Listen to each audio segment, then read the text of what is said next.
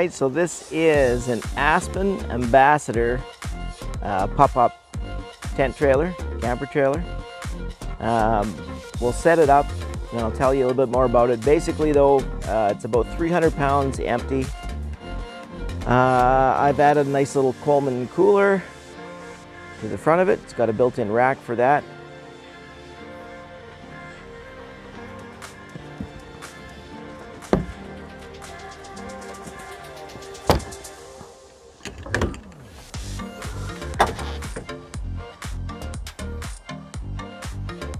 Okay, so it quickly opens up to one side. If I lift up the front floor panel, I've got a spare tire, I've got a bottle jack, and underneath there I've got a lug wrench, and I've got some little trailer blocks and just a couple of things in the front in case I need to change a tire along the way. Now, in the back, under this floor panel, you can put basically everything else you're going to need for camping. So I've got a couple of nice little folding camp chairs. Sorry about the shadow, it's just a real bright sunny day today.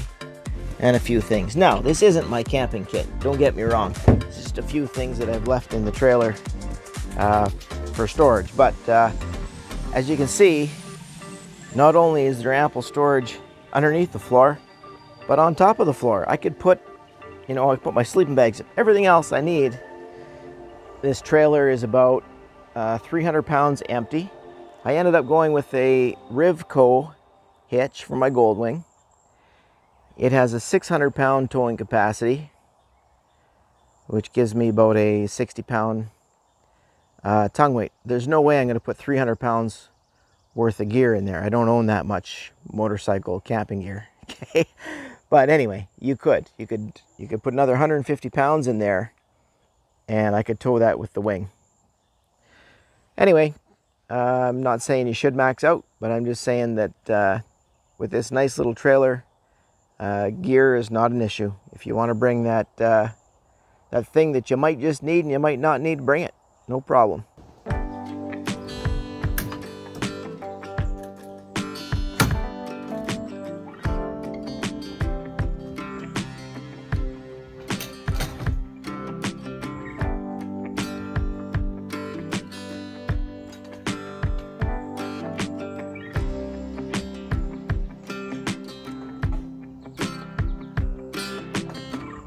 Okay, that's the first step, just putting the poles in place. I'm not going to put the little trailer leveling stands down. It has them, but we're just doing this for a little demo, so I'm just going to leave these in place. Okay, let's start to raise it up. Now, keep in mind, this is easier to do with two people.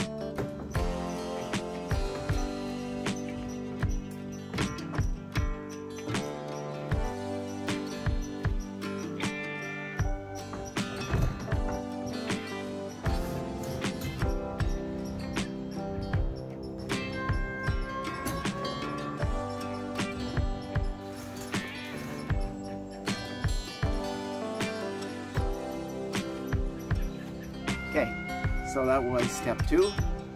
I raised it up.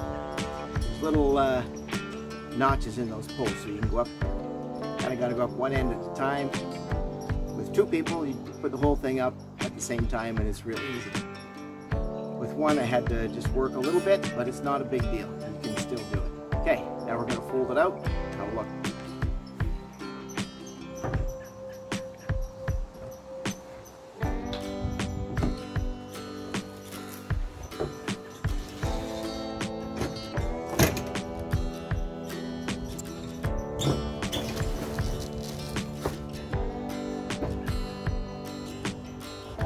Alright, so now I just go around the outside, and there's some little snaps that you'd fasten onto the beds, to the bottoms, to the bases, I guess you'd call it. And then there's Velcro all around the outside also, just to stop the mosquitoes and stuff from getting in. So I'm going to go ahead and do that.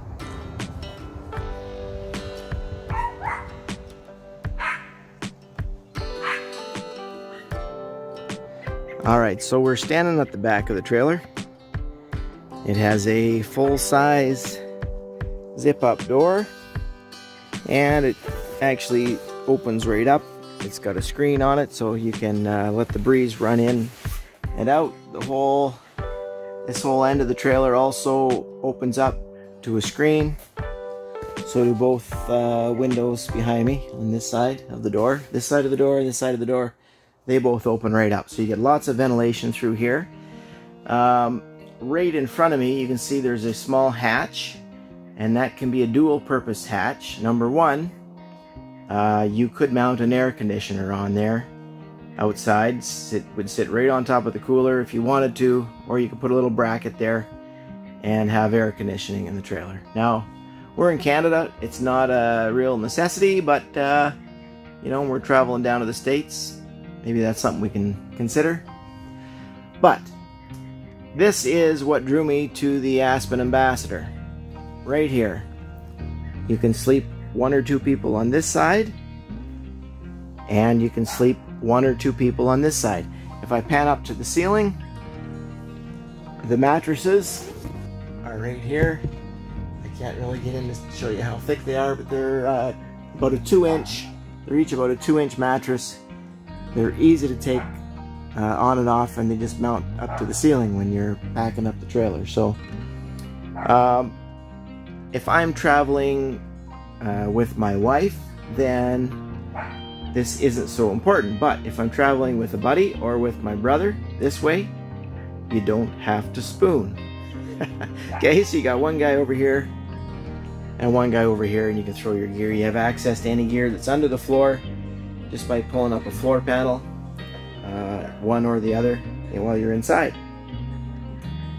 That to me is what sets the Aspen Ambassador apart and makes it the best trailer for my purpose anyway.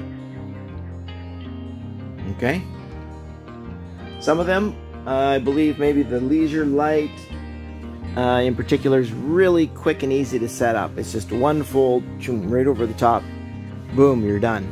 Okay, sets up in like 30 seconds. Some of them give you a nice screen room outside.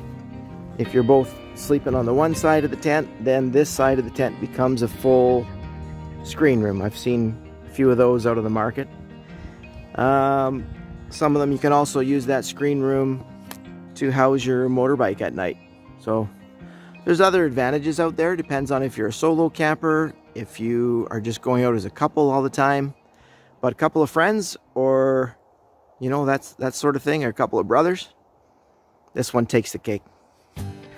Well, thanks for joining me again today. It's going to be a great season 3. I'm looking forward to many cool rides with the addition of the Goldwing, and now with the addition of the Aspen Ambassador camper trailer. We're going to hit the road, and we're going to take some longer tours. Not that we're going to go any longer than what I did on the V-Strom to the Yukon and back, but maybe we'll take more of those kind of rides. So stay tuned for October when we hit the highway, my brother and I, and we head down to Key West and back. And in a couple of weeks, I'm going to take a little tour around Georgian Bay, which is a large bay on the north side of Lake Huron. So for that ride, we're going to head from here, right by Sault Ste. Marie, Ontario, over to Manitoulin Island. We're going to go across the island. We're going to hit the ferry boat. So we get on the Chichimon ferry, which takes us across Georgian Bay down to the Bruce Peninsula, and then we're going to ride down the peninsula around, you know, through the western part of southern Ontario up to Barrie and back around Sudbury Highway 17 back home. So that'll be a great loop, be a great tour, and I look forward to having you with me on that one too. All right, as always, keep your stick on the ice, keep the rubber side down, and you will have a great day. Bye for now.